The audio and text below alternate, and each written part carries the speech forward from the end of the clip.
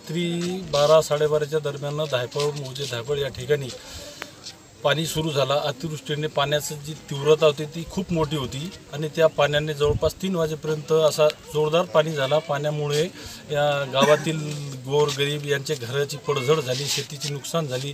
शेतामध्ये विहिरी खचलेल्या ज्या आहेत त्या विहिरी खचल्या आणि जे माल होते पिकं, कापूस, ज्वारी, कोणाची तूर, सोयाबीन, कोणाची गंजी होती, त्यामध्ये पाणी गेलं आणि पाणी गेल्यामुळे अतोनात नुकसान झालेलं आहे धायफळच्या मौजे गावामध्ये। त्या ठिकाणी असा शासनाने भरघोस मदत देऊन गोरगरीब लोकांचे जे घरं पडले त्यांना मदत देऊन, आर्थिक मदत देऊन आणि पिकांची नुकसान भरपाई करून मागे जे लोकांनी कर्ज वगैरे काढले ते सरकारने माफ करावं आणि त्या लोकांनी लाभ मिळावा, एवढी आमची मागणी आहे।